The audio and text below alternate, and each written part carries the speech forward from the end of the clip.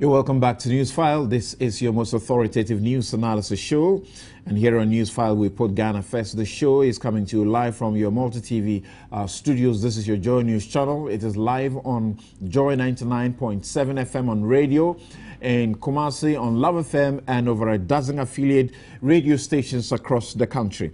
Also elsewhere in the world, you can listen to us on multi-TV world/streams. You can watch us there and listen to us on myjoyonline.com, or if you also have access to your TuneIn app, then you can listen in very clear sound. Subsequently, the show is available on your ABN TV Sky Channel 235 in the UK and elsewhere in Europe. Thank you very much. So the floods came and fire also mixed with the flood. Elton John Brobe was at the scene of the development and brought us this report. So we want to do a quick recap of what has happened. Let's listen to the report as filed by Elton John Brobe of Joy FM. We've been here for over an hour now, and there appears to be no end in sight as far as this fire is concerned. As you can see from the background, the fire is still raging. Already it's consumed 3 buildings, 3-story buildings, and the threat it is posing to the GCB tower cannot be ruled out. But we've been told by personnel of the Ghana Fire Service that they've been able to protect the GCB tower from being consumed by this particular raging fire. Now, what they've concentrated their action on is trying to rescue people we are told who are trapped in some of the buildings close to where this fire can be seen. I must say that the personnel of the Ghana Fire Service are doing a great job to bring the situation under control. What they are doing is now that they are not fighting the fire, because it will be difficult at this stage to do so. That's what I've been told by one of them. So what they are doing is to try and protect the other buildings that are so close to where the fire is, so that it doesn't spread to those parts. So what they've done to ensure that it doesn't spread to that to those buildings, including the GCB tower, is unknown for now. One person has been rescued from a building across the street. The person looks quite healthy and okay, but we have been told that many more people are trapped in some of the buildings here. And what they are doing is that they are trying to bring them out to ensure that they are also safe from the fire. This, I'm sure, is going to take a long time. As you can see, the water level is also rising by the minute. Even as this fire is raging and it's raining, there's no end in sight as to when the fire will be brought under control. But we'll be here till everything calms down. We'll be here till they're able to bring the fire under control. We'll be here till they're able to rescue every person who needs help from some of the buildings.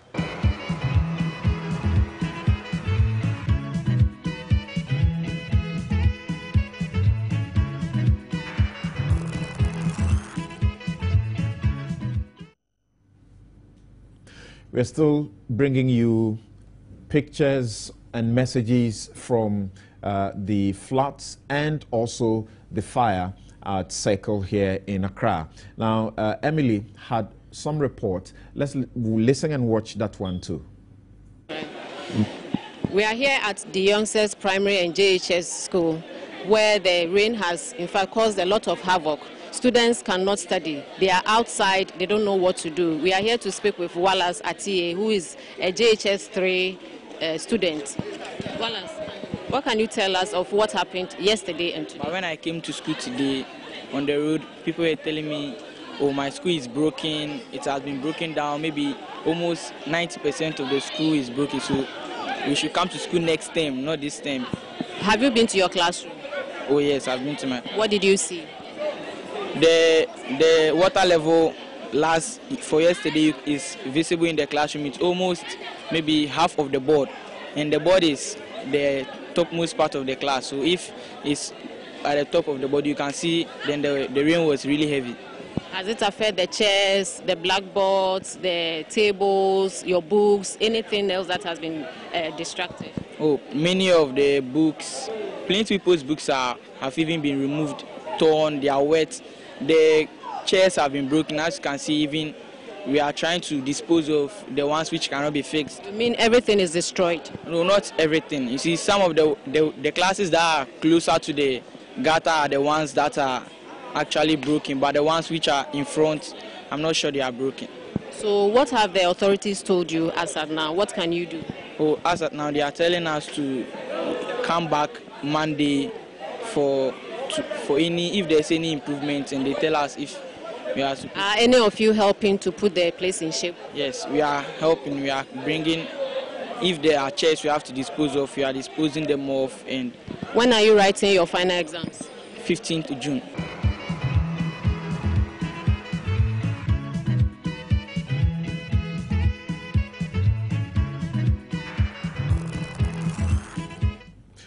Israel Lai was also in the field, and he spoke to some survivors. Tell me exactly where you were standing.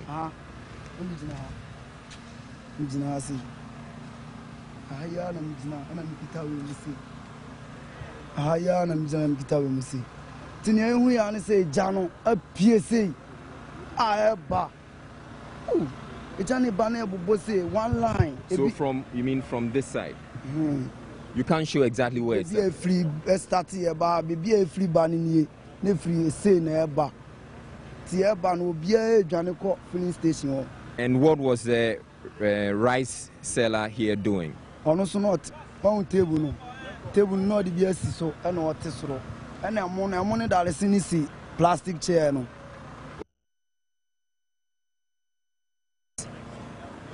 As you can see, there's some rice right down here. So this rice was apparently being cooked. And here I can see some baked beans. You saw the fire coming, and the water was at your level. And so how were the people running? They couldn't run.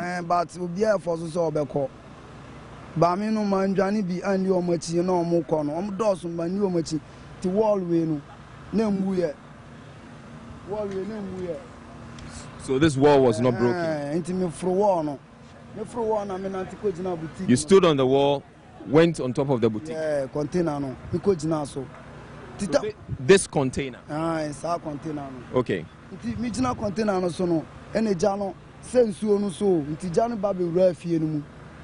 This house. The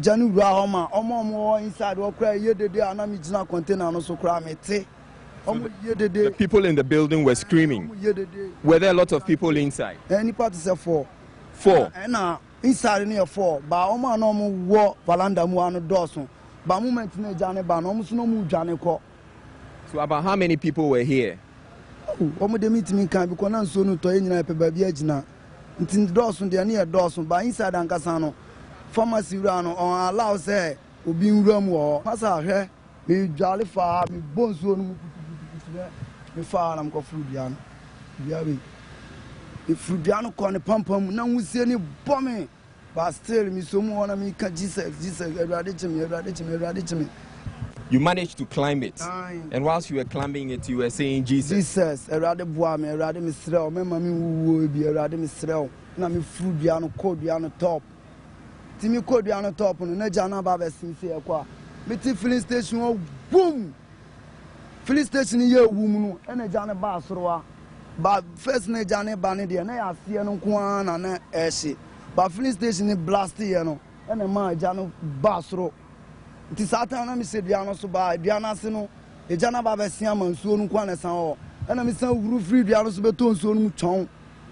You're saying that when you dropped from the tree into the water, was there fire on the water? Dabi, Johnny dear, and I'm so called into a scene.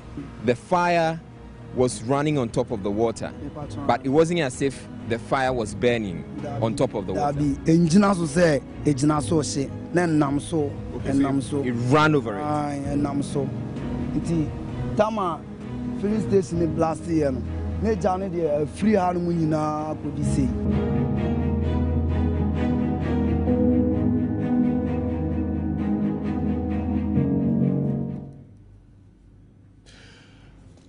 Let's take another eyewitness account of the development, and we're just trying to, take all of us back to what has happened so far, and we will also bring you reports of what is happening right now as we speak, new discoveries of reported death as a result of the floods, and what authorities are also doing as far as this is concerned. For those of you who have the benefit of the television and you're seeing the photographs, The caution is that, and also the plea is that forgive us, but some of the pictures are not exactly good for a morning like this. We have done our best to cut out even the portions that are actually extremely terrible.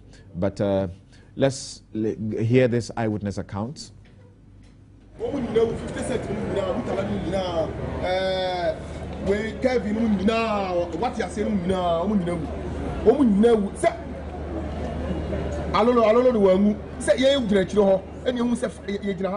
All of them are dead.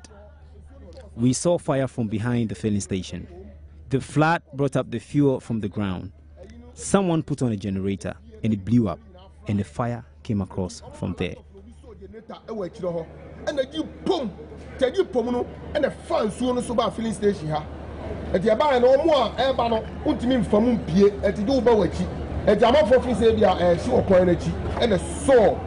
Petrol tank and the saw cars and passengers Everyone here is dead. All those seated in their vehicles are dead. The manager was at home, but all the sales girls here are dead. Some did not come to work, but those here are dead. Manager ni manager ko fie ntano pa na manager ba na me ne ba ha etimi ma Gaddafi ne ko si manager ne yire no fie o ka so a entom so mo manager so say ba sisi a o mu nyina wu yes no mo supermarket woni nyina ma so mo nyina wu taliza wu ana sa gas no o say no mo ya form kasie bi no o mo no ma manne ana kokko bi na nanim sa pepe ni ge no so ama. Those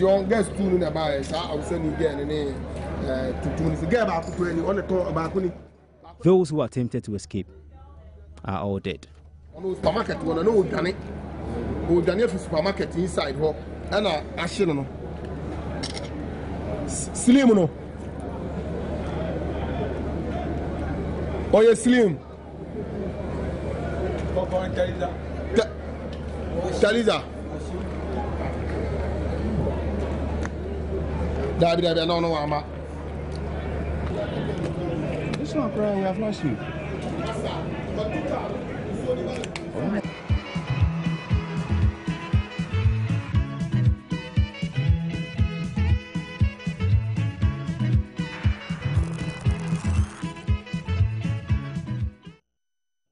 That's an account by an eyewitness who was right there, and you saw him standing right in the middle of the wreckage, the rubble.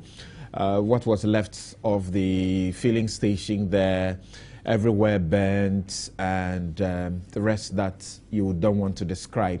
And we also attempted to, blur some of them, the stuff that you saw in the background. Well, and then the morning came, and the president, John Dramani Mahama, did a tour of the place. And this is what he saw for himself and what he had to say. Accra, by virtue of its geographical location, is prone to flooding. But aside from that, our own human activity makes these floods worse. Littering in the drains and all that make it difficult for the water that is coming from the mountains. Most of the streams that go through Accra take their source from the mountains. And so people building in waterways, littering the drains, make it difficult for the flood water that comes from the mountains to reach the sea.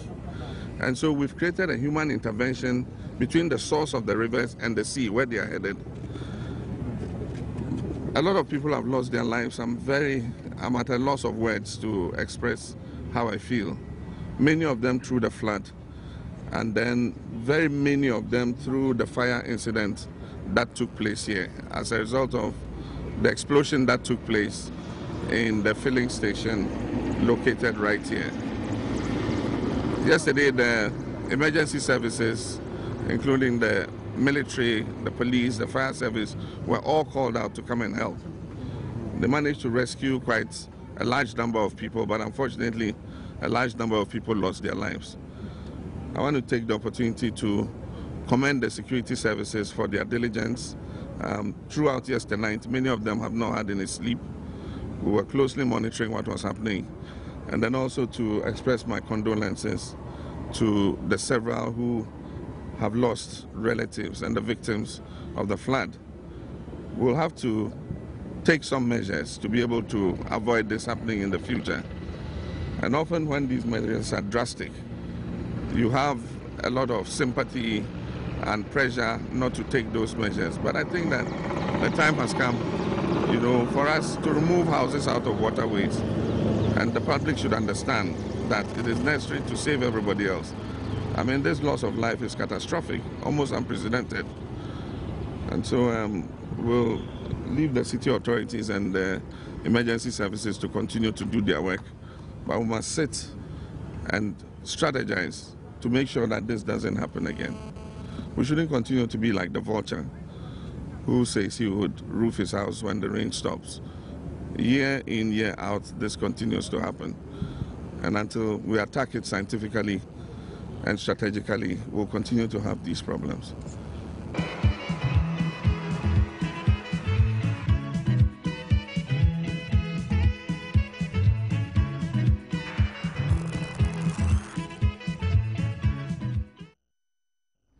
And that was President John Mahama, and you can tell, you're very familiar with him. You could tell that he was obviously trying to contain what he was feeling inside.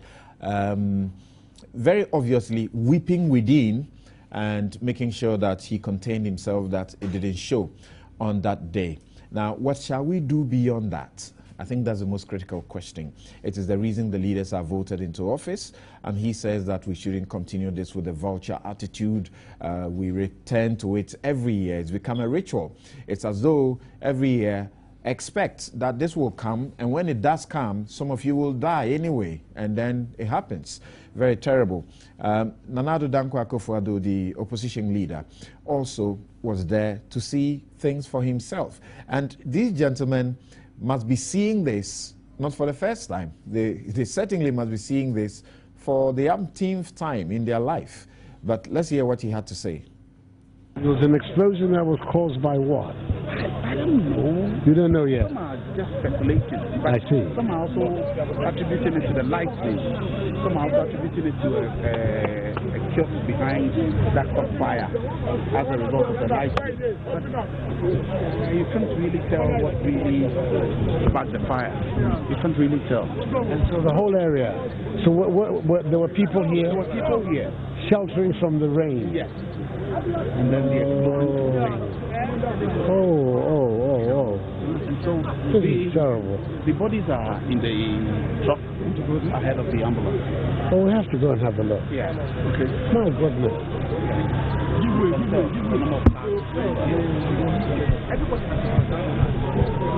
City. Very, very. And for all of us, a really major tragedy. Yeah. Yeah. And you can see as far as 3 blocks away. We have to just express our condolence to all those who have lost their lives out of this. The properties we can deal with later, but the lives of those who have been affected. And it's not just big bad day in Accra's history, really. It's not just the fire that took life. The rain also took life. But the time has come for us to do something about this city and flood and rain. Yeah. We can't. Year after year, we have problems about whenever. Yeah. The time has come. Really, it's just too bad. Just too bad. Let's go and have a look at where the people are. Yeah. Jesus.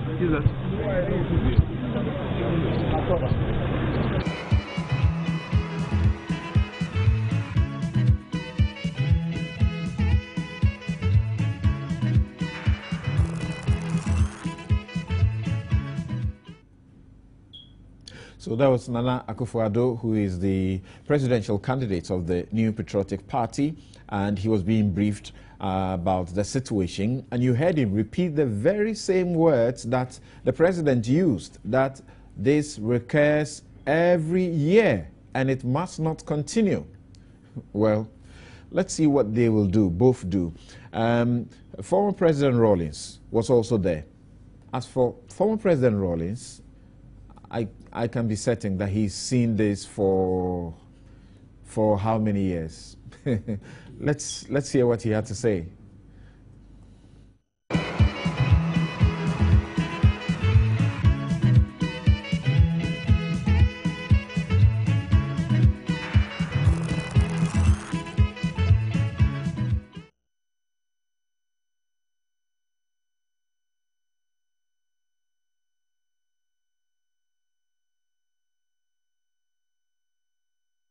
All right, we're trying to get the Rawlings footage sorted, and we'll play that to you.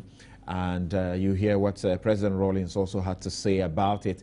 Now, let's quickly hear what the Education Minister, Jane Nana Opoku-Agyemang, had to say. And more importantly, she's got a caution for parents and guardians about how to get your children to school these days, particularly now that the Meteorological Services is beginning to tell us more, to expect more of these rains. The rainfall, especially in Accra and its environments, and how they can impact school activity and the lives of children. Humbly requesting that teachers keep an eye on the children who are in school already. Some of these kids leave home very early, and so they may be in the school environment, and we want an adult to keep an eye on them, to give them some safety tips, and to guide them in getting home. We are also requesting that those who are home already, that they skip school for the day. We'll monitor the situation as the day wears on, and if by close of day is necessary, we'll come with another announcement so that family and children know how to plan their day tomorrow. Okay. Should parents consider going to pick up their kids now? If they can, we'll be very happy if they can do that. In fact, we'll really, really urge them. But there are a lot of kids who will have to walk home, you see, and we are very interested in them also. How do they navigate that process at a time like this? It's very important for us. Search and rescue operations will continue till the weekend, Sunday. On Monday, we will observe 3 days of national mourning for the victims of the fire disaster and the flooding. Flags will fly at half-mast from Monday for 3 days.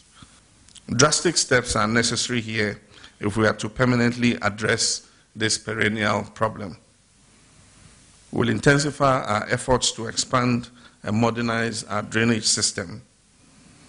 In this endeavor, I request your understanding and the cooperation of Ghanaians to set right what has been wrong with our country for far too long. We cannot continue to allow a situation where the convenience of a few undermines the safety of many. Government has allocated an amount of 50 million Ghana cedis to cover relief and humanitarian operations, repair of damaged public infrastructure, and desilting and clearing of waterways. This exercise would affect other towns that would find themselves in other situations in other parts of the country. Our current priority now is to save lives and prevent any further suffering of our people. From the weather warnings announced by the Ghana Meteorological Agency, we can expect more rains over an extended period of time, especially within the next 2 weeks. It requires proper emergency services planning to ensure that any challenges that occur are effectively tackled. Accordingly, the National Disaster Management Organization and the Ghana Armed Forces will be providing and setting up emergency shelter zones within the affected areas to provide refuge for persons displaced by the flooding. I appeal also to our churches and mosques to make their premises and facilities available to provide any additional shelter to any displaced persons in their communities. Fellow Ghanaians, as we mourn the deceased today and the days ahead, let us work together as one team and one nation united in grief, but determined not to ever have a repeat of such a national disaster. Right, and that was supposed to be the very final sound that I wanted to share with you. But we now can bring you what President Jerry Rawlings had to say about the situation. Many areas across the city were flooded. Even some of our newly constructed streets were not spared the flooding. The floods and the havoc they wreaked were the best reminder of the challenges cities face in the drive to modernity and why modernization, though it requires leadership, planning, a sense of direction and boldness is also about the mindset and education of a people, especially on appropriate sanitation practices and habits. Technological advancement is definitely the way to go in ensuring that our cities stay abreast with the challenges of population increases, with the attendant increase in vehicle ownership, production of waste material, and a rise in pollution. We are racing against time as we confront these challenges, ladies and gentlemen.